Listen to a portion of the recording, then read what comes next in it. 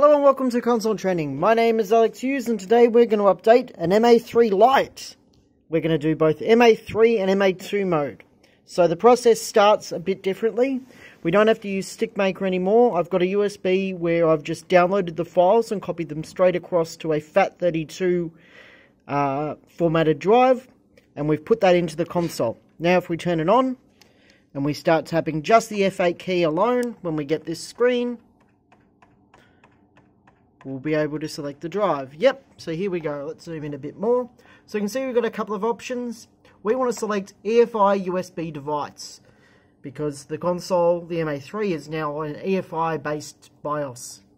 Super complex, but we don't want to select legacy hard drive or legacy USB. Now, if we press enter, it'll boot up into the installer, and the installer will look very familiar to the MA2 based ones. So this is the second biggest thing that differs with the MA3s. Number one, we don't need to use StickMaker. Number two, currently when we update MA3 mode, we actually get MA2 mode with it. So you're not updating MA2 and MA3 separately. MA2 mode is part of the MA3 update. So we get presented with a couple of options.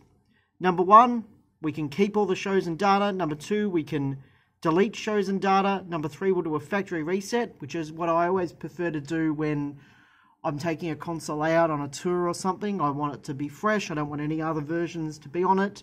More of an issue with the MA2s than it is with the MA3s, because right now we can only run one version at a time with the MA3s. Then we've also got the handy option of backing up all shows to a USB drive.